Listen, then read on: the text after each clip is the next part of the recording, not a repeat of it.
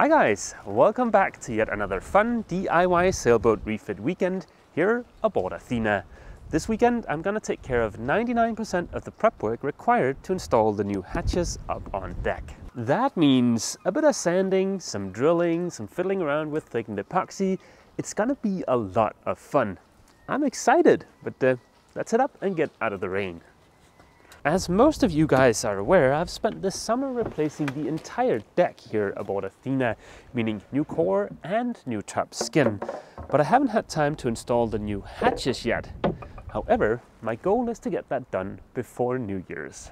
But before we get started doing any actual work, let's just take a quick peek at the new hatches. Here are the 3 brand spanking new hatches I'll install up on deck. They're all manufactured by Vetus, and to be completely frank, I have absolutely no idea if these are any good. You might be wondering why the heck I'd want to go with hatches from Vetus when I have absolutely no experience with them. And the short answer to that question is simply cost. The Vetus hatches are about half the cost of Lumar hatches. A Lumar Ocean size 70 hatch is roughly $1,200 over here, whereas I paid exactly $652 for this Vetus 6363 hatch. Don't be confused by the different names, 70 versus 6363. Dimensionally, they are almost exactly the same. I believe the only real difference is the radius on the corners, and it's a tiny difference. That little detail is very important, or at least it was for my decision making, because that means at some point in the future, if I'm not satisfied with the hatches from Vetus, I can simply just swap them out for Lumar hatches without modifying the hatch openings. And considering that the Lumar hatches are half the price, I figured, yeah, it would be worth the gamble. There is one thing I want to point out really quickly, and that's the fact that both the Ocean hatches from Lumar and the Magnus hatches from Vetus have the same CE certification, which is A1, meaning that they're designed for ocean use and that you can mount them, for instance, up on deck. When looking at these CE certifications for hatches, there's always a letter and a number. The letter indicates the use. For instance, A means the hatch is designed for ocean use, and then the number indicates a location aboard the boat. A quick little Google search later, here we've got a nifty little image that shows you the different CE areas. So the hatch I've got here, which is an A1 hatch, is meant for ocean use and can be mounted on the sides of the hull above the waterline. Of course, the fact that the Ocean hatch from Lumar has the same CE rating as the Magnus hatch from Vetus doesn't mean that those hatches are completely equal. It doesn't mean that the same service is going to be provided by the manufacturer. It doesn't mean the warranty is going to be the same, or even the quality of the hatch as such. But like I said, considering the fact that the Vetus hatch is half the price of the Lumar hatch, I think it's a gamble worth taking. Now, let's head in and take a look at the hatch openings. In here in the forward cabin, there are, like I said, 3 hatch openings. There's one over here, there's another one in the forward head, and then there's the big one here above the V-berth. When I put on the new deck, I did also enlarge the opening for this hatch by about this much. I did that so that I can lower a washing machine down through here. The last time I mentioned that in a video, there were a couple of people that got their panties all up in a bunch down in the comment section, but let's see what happens this time around. A few weeks back, I cleaned up the hatch openings by removing some excess fiberglass and sanding the sides of the hatch openings. So I think we're basically ready to start drilling some holes. It will be really nice to get the hatches in place and stop having to deal with these temporary boxes. It seems it has stopped raining for at least a few seconds, which is awesome because that gives me a chance to get some masking tape on here before the surface gets wet. With the masking tape on here, I'll have an easier time marking the locations of the holes to drill, and also when I've drilled those holes and I want to fill them with thickened epoxy, I won't get thickened epoxy all over my nice paint job here, but we'll get back to that epoxy a little later. Also, to make life a little easier on myself, I'm going to remove the top part of the hatch. That way, I only have the bottom frame here to juggle around up on deck. There are 5 nuts, but all of these are just there for shipping purposes, so those we can simply just go ahead and remove and discard. With those 5 out of the way, there's now these 10 smaller screws that are securing these plastic hinges to the aluminum frame. And these I do need to keep track of. I need to put these back in there, so it's best not to lose them.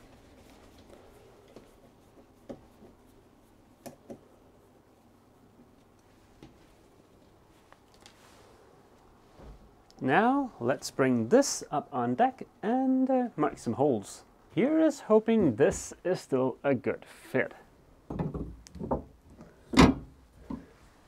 Yep, that looks pretty good. Now the astute will have noted that I've put the location for the hinges on the forward part of this hatch, meaning of course that the hatch is going to open facing aft. That is a whole nother can of worms that I think we're also going to save for the next video, because I think there's a bit of religion involved there, and I don't want World War III to break out down in the comments. It is Christmas after all. While marking these holes, my accuracy is not terribly important, as you will see in just a few minutes. I am going to start out by drilling a bunch of tiny little pilot holes. And again, that is all about making life easier for myself.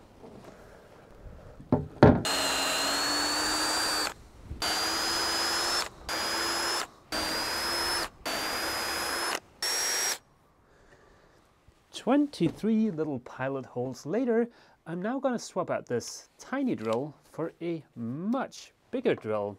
A drill that's in fact a lot bigger than the hole I'll need in the end.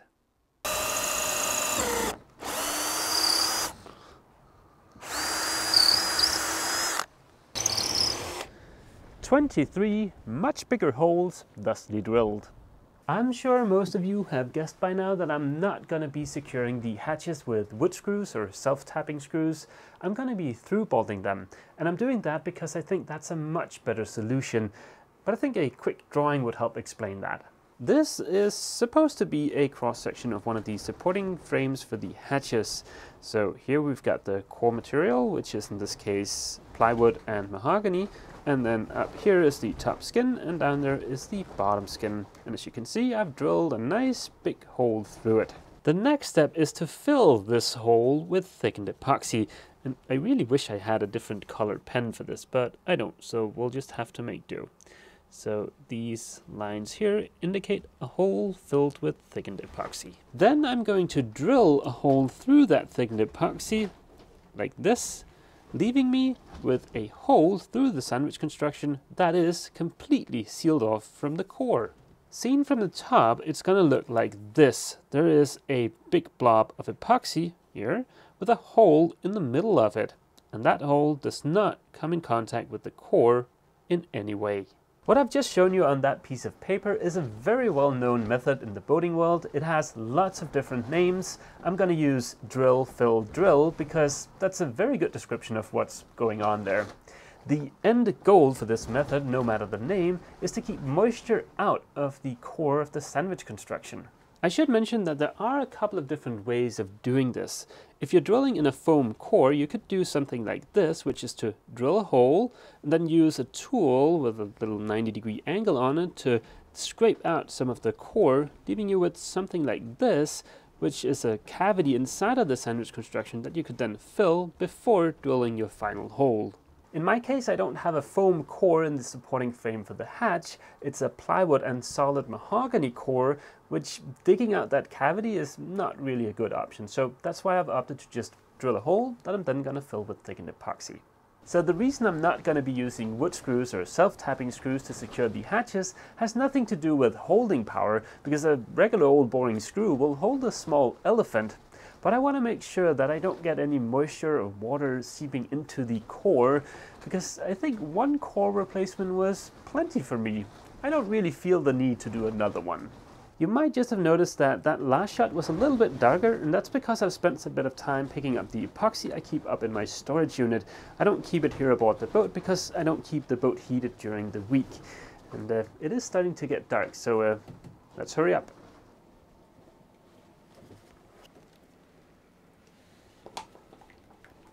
I'm going to add just a tiny bit of 406. just a tiny little bit. I want this to be nice and runny. I've taped each of the holes so I'm not just pouring epoxy straight into the boat, so yeah, let's do it.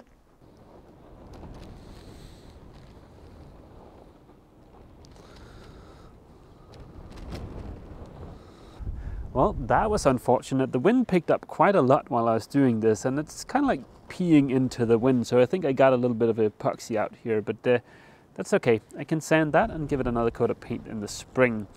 As you can see, all the holes are now filled with epoxy. It's getting dark outside and I still have the other two hatch openings to deal with. I can't really film it when it's dark, so I'm just going to take care of those off camera, and I'll see you guys bright and early tomorrow morning. Good morning, guys. It is December 24th. Merry Christmas.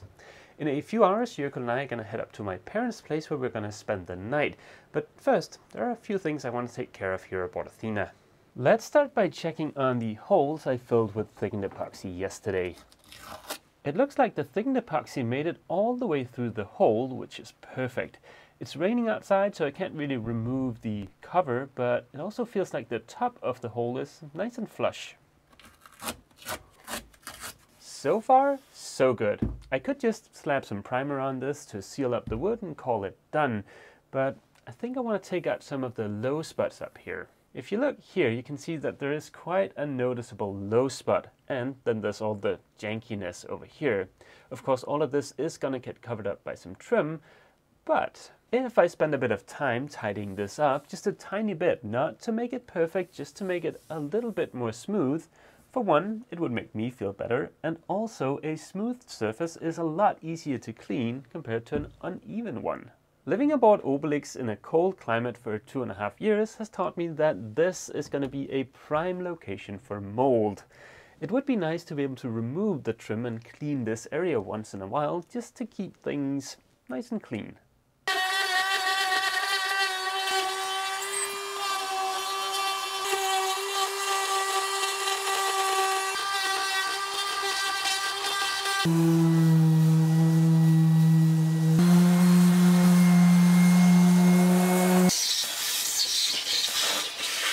I've gone over the inside of the frame just to make absolutely sure that I've removed all of the high spots. That should make it a lot easier for me to fare this, and again, I'm not going for perfection, I'm just going for not as janky as this.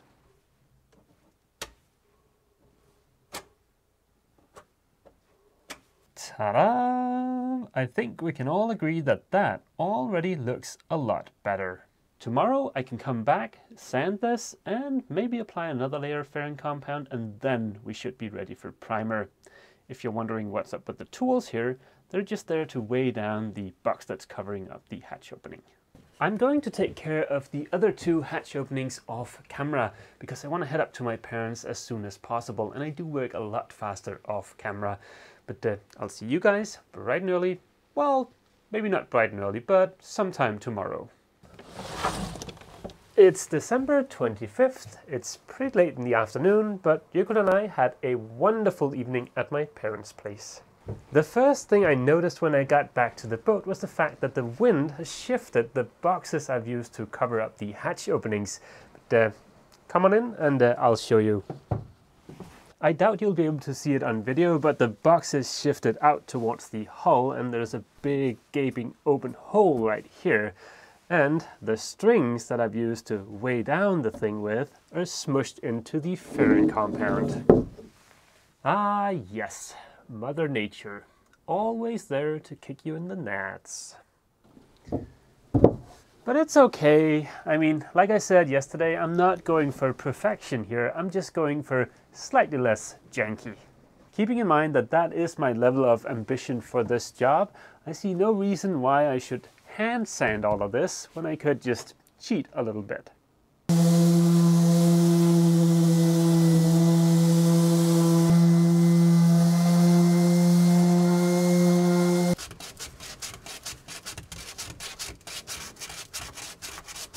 In no way is this perfect, but I think just a touch more fairing compound and it's going to be sufficiently de-jankified. If I was going for perfection here, no doubt the most difficult part would be these inside corners here. But yeah, I'm not. I think I'm just gonna settle for getting rid of low spots like the one right here and then cleaning this up a tiny bit more.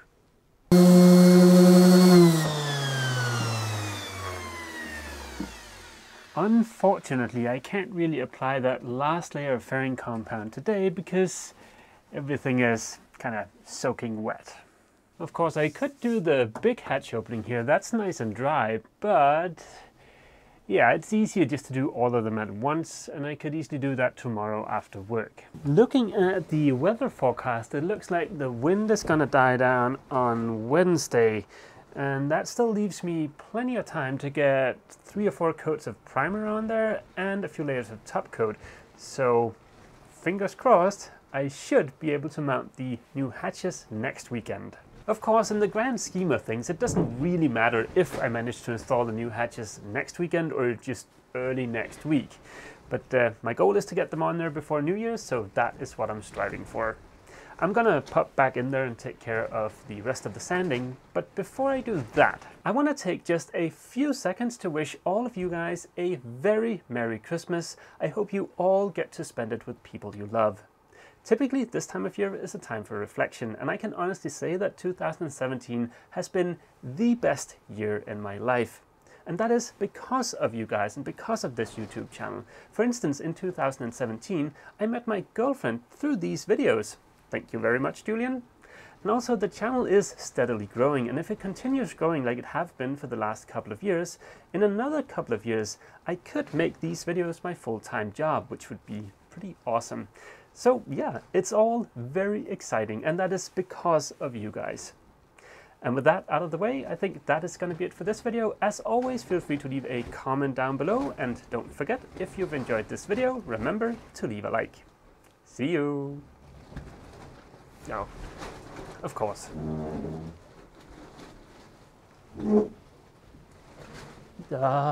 Don't!